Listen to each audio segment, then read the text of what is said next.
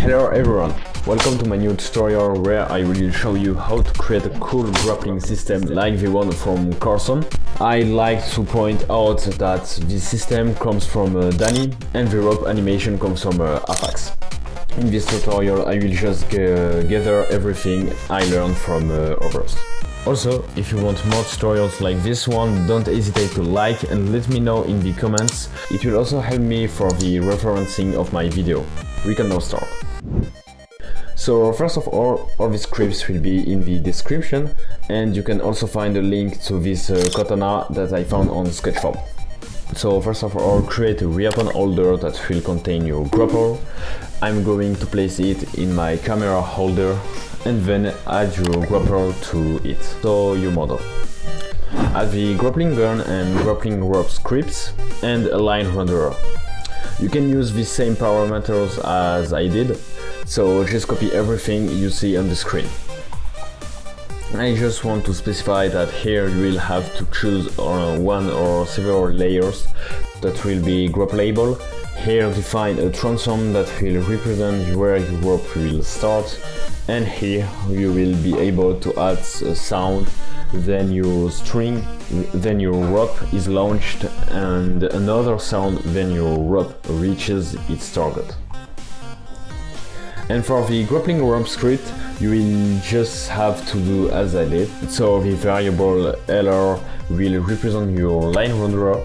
Here your grappling gun script and take the same values as I did. On the screen you will see the meaning of each of these variables. Try to recreate a curve like mine. I find that it gives the best result. You have already finished most of the work. You just have to add the rotate gun script to your weapon holder. The spring script will work without you needing to place it anywhere.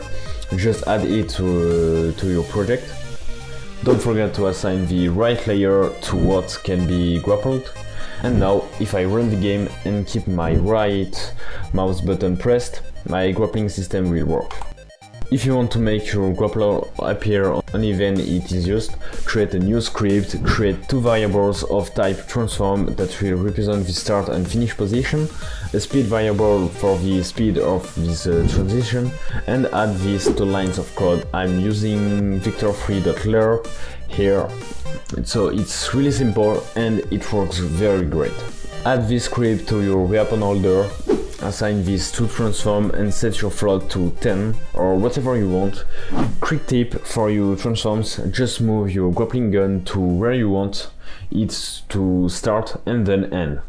And just copy the end and start position and rotation to your transform. And now everything works great.